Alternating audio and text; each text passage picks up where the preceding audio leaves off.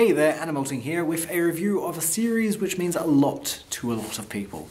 Anohana, the flower that we saw that day.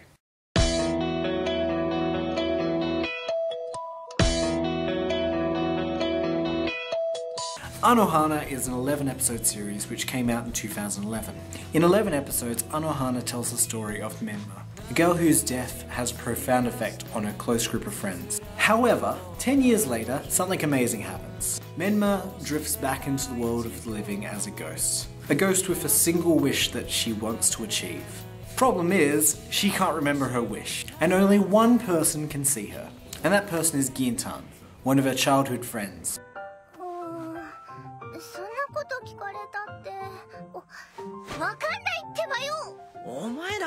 A lot has changed in 10 years, and all of her friends have become very different, especially Gintan, who used to be very energetic and a leader of their group. He's now become a loner and a shut-in.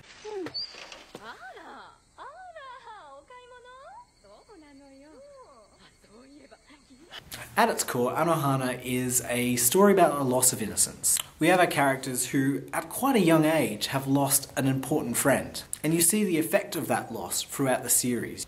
And each one of these characters has an in-depth reason to why they are the way they are. The return of Menma sets in motion what is a brilliant story. The series is driven by these characters and helped out a lot by a fantastic support cast, which includes Menma's still mourning family and also Gintan's father. The animation's quite good and done by A1 Pictures, and the music is a really good part of this series. The opener and the ender for this series are unskippable. They complement the show really well.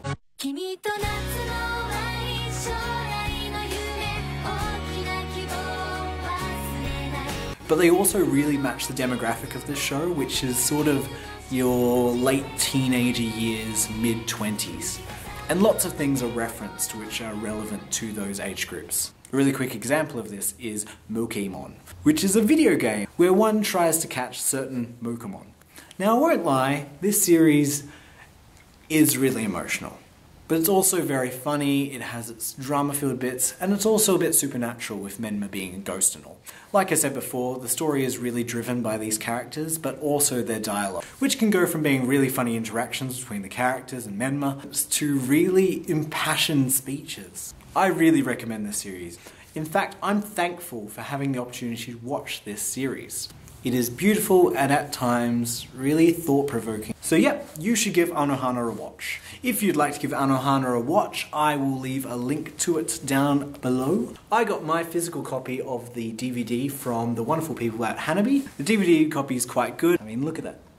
And I'll leave a link to them down below. Thank you very much for watching. I hope you've enjoyed this review. Please leave a comment down below. I would love to have a chat with you. Until next time, I hope you have a wonderful, splendid, fantastic, amazing day.